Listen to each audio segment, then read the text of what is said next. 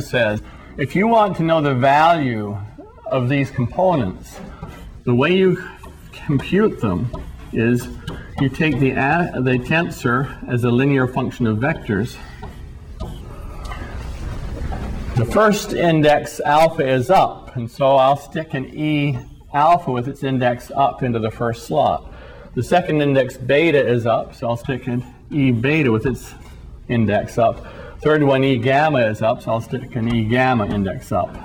And that's a real number, and that turns out as a theorem to be the value of the components you need in order to make this be true.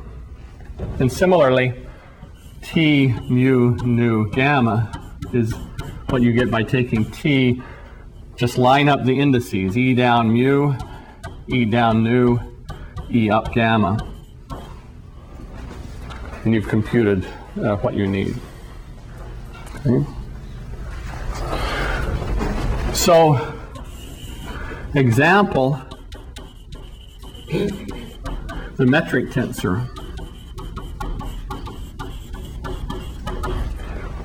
G down alpha beta is, you take the metric, you stick E down alpha in the first slot, E down beta in the second slot. But our definition of the metric was such that G of evaluated on two vectors is just the inner product of those two vectors. So that's from our definition of the metric. And so G alpha beta is just the inner product of the basis vectors, but line them up, make sure that it's the same indices, alpha, alpha, beta, beta, both of them down. If I am in a Lorentz frame,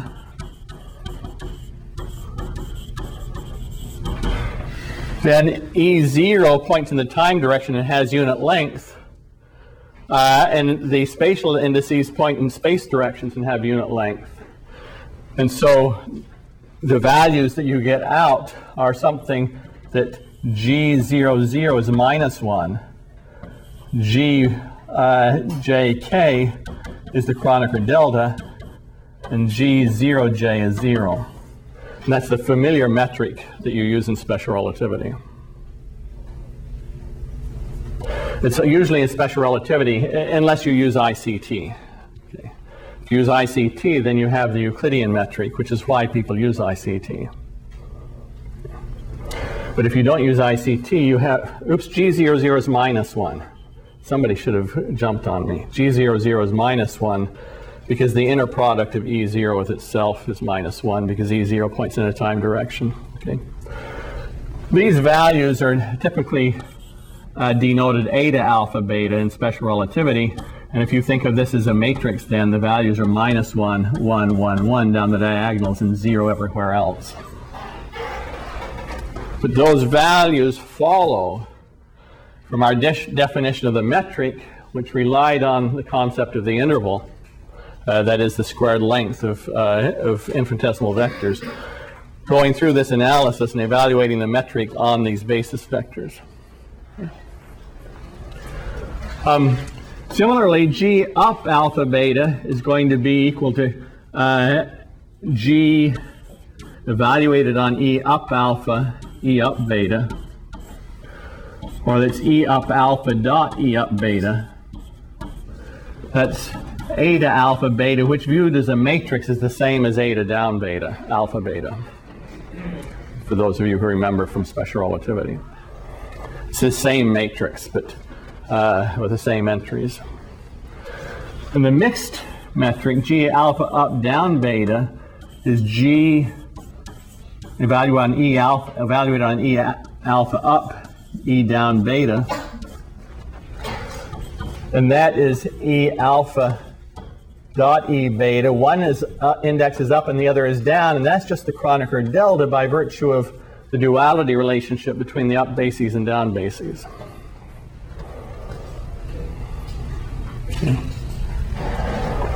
Okay, so that's the metric tensor. And then I have finally, I'll go down here and do it in a little, well, no, I'll come over here. I have finally in this series of issues the following question. If you know the components of a tensor that have some of the components, some of the indices up and some down, and you want to know the components where you have other arrangements of up and down, how do you get them? And so this again is a theorem which I'm giving you to prove that T mu nu gamma, if you wanted to compute that from T alpha beta gamma, you do it by lowering the alpha index with the metric. It's G alpha mu, lower the beta index of the metric, G beta nu. And so all you need to remember is you raise and lower indices with the components of the metric, but the details of how you do it are obtained just by lining up indices. This first index mu is down, the first index alpha is up, so it must be a G down alpha that gets summed over, and then the free index mu is down over here, and so forth. And similarly, T alpha beta gamma is G alpha rho, T rho beta gamma. I raise this rho index with the metric components. So this is, again, is a theorem that follows almost trivially from the definitions that I have. But the bottom line then is that all the equations that I have been dealing with here, how to raise and lower indices with the metric, how to compute components of the metric tensor or compute components of any other tensor, how to expand a tensor in terms of bases. You don't have to memorize anything as long as you know the concepts. You just line up the indices. The free indices on both sides of an equation have to be in the same positions, down or up, and have the same names. And if you're summing over any indices, they've got to be one up and one down. And that summation basically strangles the indices, makes them go away, makes those slots go away. Okay. Okay, I need another concept. That's the concept of contraction.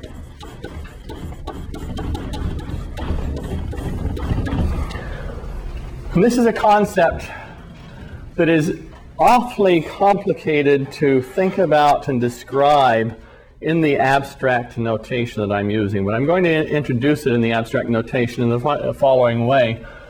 We've already seen that if you have any tensor, you can write it in terms of its components.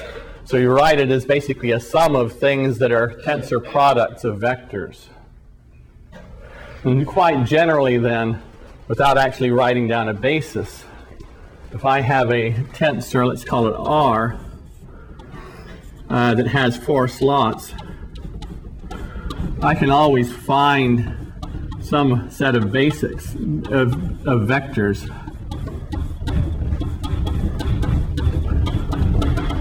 such that I can write this as a sum over terms, each term of which is a tensor product of vectors. And so I'm going to define the concept of contraction only on something like this, and then linearity of all the mathematics that I'm doing tells you how you do it on something else. You just add things together. Everything that we're doing is linear algebra. Okay. So the contraction on the first and third slots of A, tensor product B, tensor product C, tensor product D. This is a guy that's a 4th rank tensor. It has 4 slots. This is defined to be the thing you get by taking the first guy A and the third guy C. The first guy A is associated with this first slot. C is associated with the third slot by the definition of tensor products. I take the first guy and the third guy and I take their inner products with each other to get a real number. And then I have the rest of this train, B tensor product D, which now has just 2 slots left. And what I have managed to do by a contraction on the first and third slots is I have managed to get rid of two of the slots, the first and third slots, and I have wound up with then a second-rank tensor in this manner. I like to think of myself as having strangled these two slots on each other. I guess that's a male kind of a phrase, isn't it? There's always violence in the language that males use. I apologize to the women in the class. I strangle the first and third slots on each other and wind up with just two slots afterwards. Now, any equation that I write down in this abstract notation can be equally well written down in terms of components. In some basis, what does it say in terms of components? So it's rather easy to go through the issue of defining the components in the manner that I have and see from that in fact, in terms of components, what this contraction is, the value of the contraction is, well, it's clear right here. It's A alpha, let me call it A mu C mu, that's an inner product of the two with each other, times B beta D delta. So an inner product of A with C, I claim is A mu C mu. Let me just derive that a little bit. A dot C is equal to A alpha, let me call it A mu C nu, E mu dot E nu. This inner product is just G mu nu. So the inner product is A mu C nu, G mu nu. But this G mu nu can be regarded as lowering this nu index, giving me A mu C mu. So this inner product there is A mu C mu, and these guys, the components of this tensor product is similarly, you can easily see just B beta D delta. And so this is what the contraction of that tensor looks like. And then by analogy, if you have this great big tensor in the language of components on a basis, if you have this big tensor that's made by summing up a whole bunch of terms like this, it will still be true that the contraction on the 1 and 3 indices of this tensor R is going to have as its components R first index mu, then I have beta, third index mu, and then I have delta. That is, I have just taken the third guy, which was C, and I have lowered his the third index, which was C, which was the index that was on the C. I lower the third index, and then I contract on the first and third indices as I sum over the first and third indices. So that is the component of the contraction, and you notice this is very easy to write down. But writing down what the contraction means in terms of the abstract notation is a headache. Okay? But this expression here is an expression for components in some basis.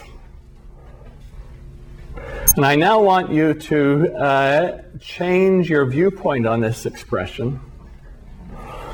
And I want you to be able to view this expression in two different ways. The first way is the manner in which I have introduced components. This R, let me back up and say something like R alpha beta gamma delta. These are the components on a basis of the tensor R. R0, 3, 2, 0 has a particular value, such as 17. Okay, and similarly, R0, 1, 1, 2 has a particular value, such as 13. And so that's what components meant up until now. But I now want to look at this same expression and say this expression means something else. This expression means the tensor R. Let me go down. Let me get some space here. This expression means the tensor R, which has 4 slots. I'm just going to give the slots names. I'm going to call this slot alpha, that slot beta, this slot gamma, and that slot delta. And this expression just means the abstract tensor, linear function of vectors, and it has 4 slots, and I happen to have given those slots names. And it's just an alternative notation for that. And similarly, this expression involving the contraction on the first and third slots is just an alternative notation for this contraction on slots 1 and 3 of this tensor. So any geometric frame-independent relationship that I want to write down, such as, say, just the inner product of a vector A with a vector C, I can also write as A mu C mu. This expression obviously says take a vector viewed as an arrow or as a directional derivative, take the scalar product with another vector viewed as an arrow or directional derivative, get a real number out. That expression, I'm asking you to think of this as meaning the same thing. You take the vector A, it's a vector, it points in some direction, or equally well, it's a linear function of vectors with one slot whose name was mu. Take the vector C, and you take the inner product of those vectors, and there's no basis present here at all. These are not components on a basis. These represent the geometric frame-independent, basis-independent vectors themselves. That represents the inner product of the vectors with each other.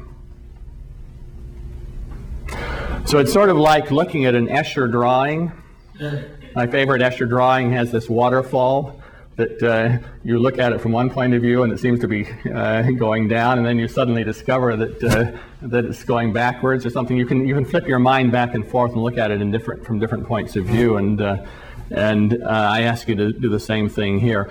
This expression or that expression or this expression can represent either the geometric frame-independent relations between vectors and tensors, or represent components of those relationships in a basis.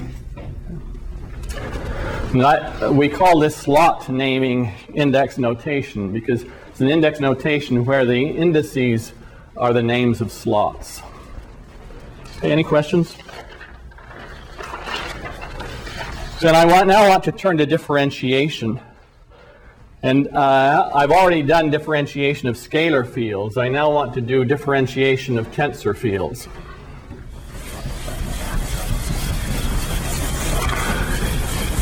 And as a tool in doing this, I want to go back on the surface of the Earth again, as I was doing before, and look at a little local Cartesian coordinate system on the surface of the Earth. So, for simplicity, let me go down to the equator of the Earth.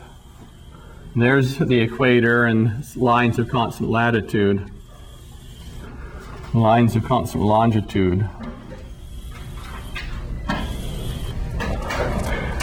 And I can go in here and I can build for myself a coordinate system here that is as Cartesian as is allowed by the curvature of the surface of the Earth. So this is nice and Cartesian right here at the center. As you move away from the center, this coordinate system, you discover it's not quite Cartesian. The smaller a region that you go into, the more nearly Cartesian it obviously is. And the key thing that I want to get out just from drawing pictures is that deviations from the coordinates being Cartesian occur at second order in the distance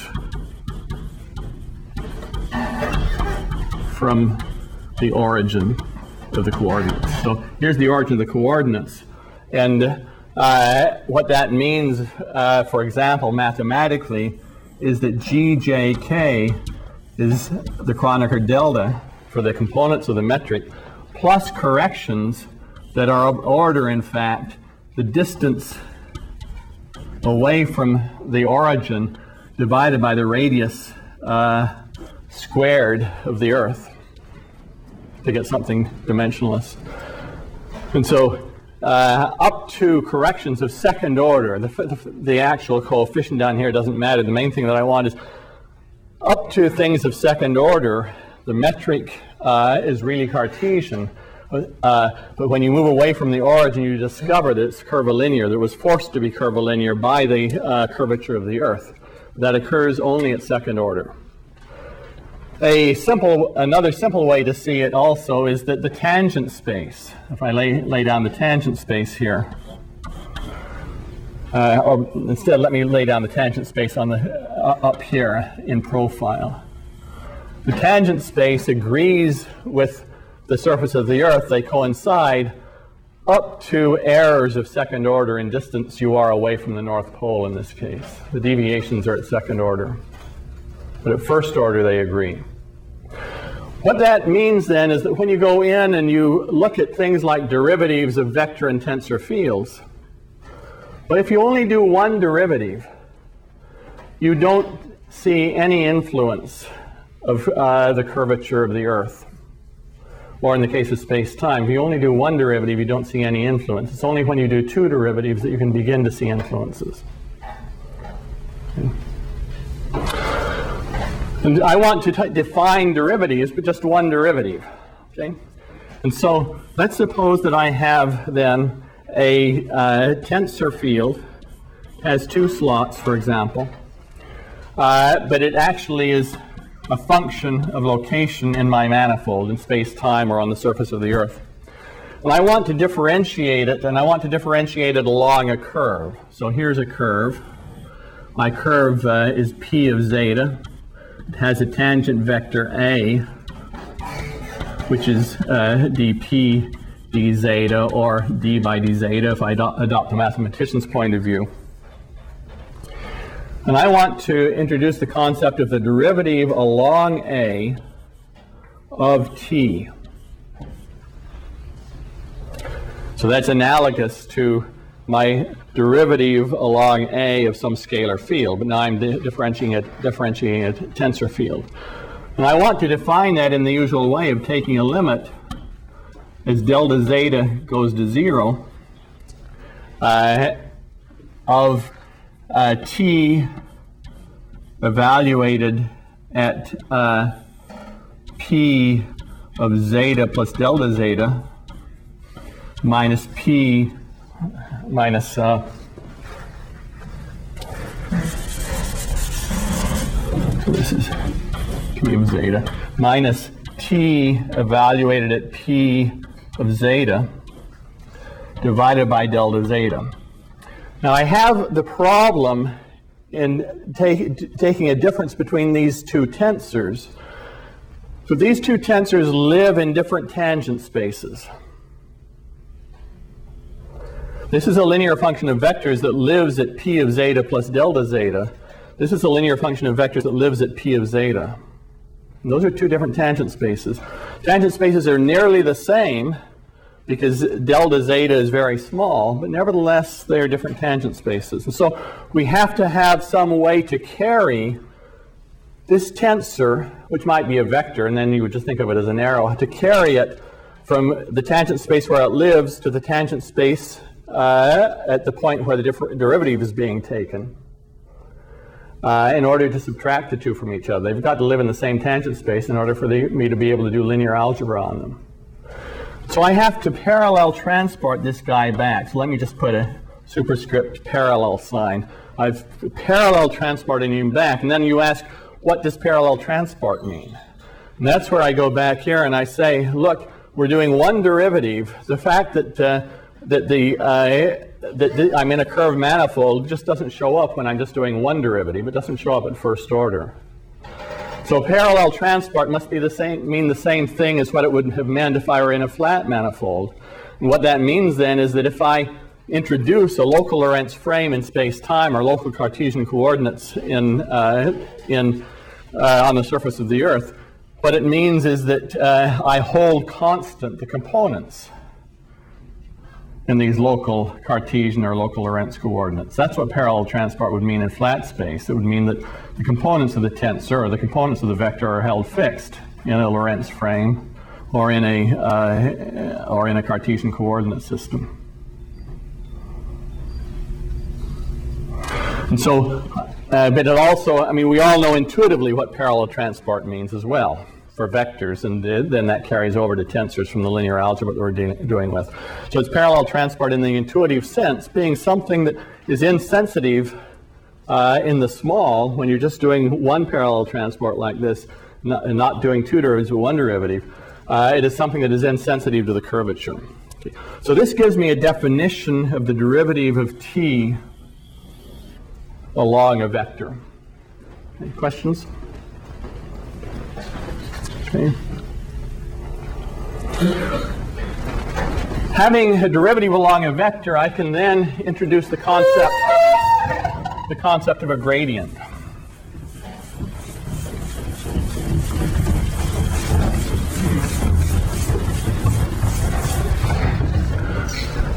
The derivative along a vector A of a tensor field is something that has two slots. The original tensor field had two slots, and this guy is just a difference between the tensor fields at adjacent points divided by the separation of the points.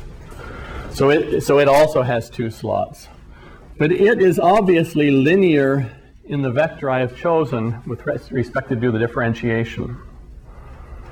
Well, I assert that it's linear in it. I think you can convince yourself that it's linear in it by how the derivative was defined. And so that means that there exists some tensor that I'll call the gradient of t, which has three slots. And you are asked to put the third A into the third slot, and then you have a guy that has just two slots left over. And that's what the derivative along A of t is. So this is a definition of the gradient of t. The gradient of t is a linear function of vectors that has one more slot than t has in it.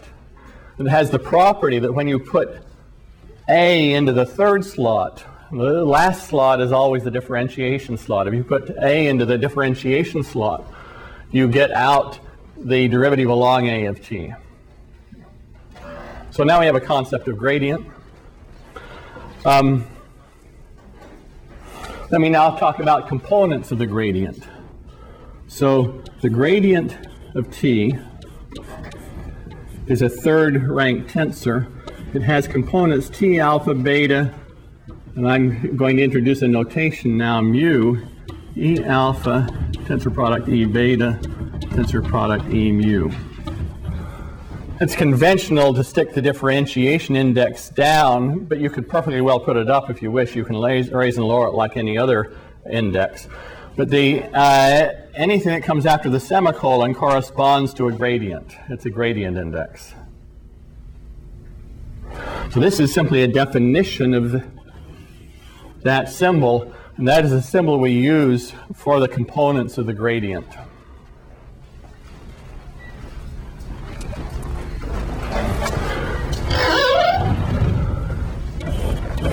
And so then you might ask, well, how do I compute the components of the gradient? And the tool for doing that is something called connection coefficients. And they are defined as follows, that you have a basis. These are components in some basis. You have a basis, and so you can ask about the derivative along E mu of E alpha. And that's going to be a vector. E alpha is a vector field. It's a basis, but it's a vector. It's, for example, E0 that varies with location in the manifold. And you're going to differentiate along, for example, E1. And that is defined to be gamma rho mu alpha E rho. Because it's a vector, it can be expanded in the basis itself. And one thing you have to remember is the differentiation index always goes last. So the mu, which is the guy that's doing the differentiation, it goes last here. It went last on the gradient. So that's one rule you have to remember. It's part of the index gymnastics. The formalism has been built so you remember a few things. You remember to line up the indices, and you remember differentiation indices go last. Okay, theorem. Well, all these theorems are things for you to prove. Okay, and most of them are one-line proofs. Theorem, the derivative along E mu of E up rho. This was the derivative of E down basis vector. This is minus the same gamma, and now line up indices. Mu is a differentiation index, it goes at the end. Rho is up, so it goes in the only location for an up slot on this gamma. And then there has to be, we're expanding in a basis, E sigma, and we've got to line up our indices. But there's a sign flip, and you will derive that sign flip, and then line up the indices. And then you will also prove another theorem. This is maybe a three-line calculation. Knowing that these connection coefficients tell you how the basis vectors change from location to location, then when you want to know about the components of the gradient, those components are going to have corrections for the fact that the components may change artificially because the basis vectors are changing when you go from one point to another. You have to correct, and so that could make, T might be truly constant, but if the basis vectors are changing from point to point, the components will change, and you've got to correct for the fact that the components change due to the basis vectors changing. Okay. So this gradient of T turns out to be, first, do an ordinary derivative. Now what does this ordinary derivative mean, this comma? It means differentiate along E gamma T alpha beta as though it were a scalar field. This is just some T03 is some function of location in space-time. Treat it as though it were a scalar field, differentiate along E gamma to get T alpha beta comma gamma. In a coordinate basis, this will just be partial with respect to x gamma of T alpha beta. But if you're not in a coordinate basis, that's not what it will be. I'm sorry, gamma. Then you have to have corrections. I'm going to put one of these indices down in order to explain the corrections more clearly. Okay. You need a correction for each slot to correct for the fact that the basis vector that went into that slot might be changing from point to point, producing artificial changes in the components. And the corrections are, correct this slot, so you throw on a gamma with this index that is the name of that slot coming over onto the gamma, differentiation index on the end of the gamma, and now you have a dummy index, mu, and T mu beta. You have replaced the index that is being corrected by a dummy index and summed, strangled, and the index that's being corrected has come over onto the gamma, and nothing was being done with this index, so it just goes along, with this index beta, so it just stays where it was. Then you've got to correct for the changing of the beta index, and that gives you a minus sign, a gamma. The differentiation index goes last. The beta index goes the only other place it can if it's down. There must be a summation index, mu, then a T alpha mu. This was the guy that was getting corrected, and so it's moved over on, it's strangled up against a gamma. The beta went along for a free,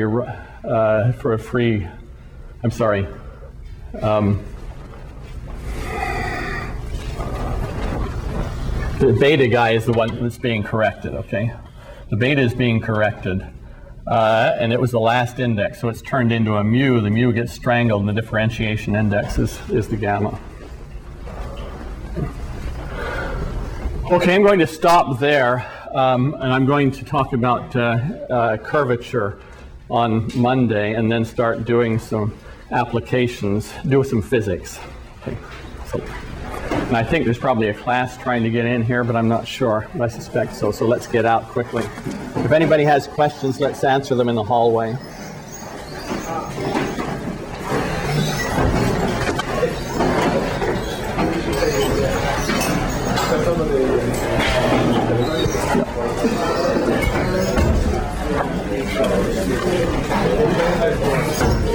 Homeworks.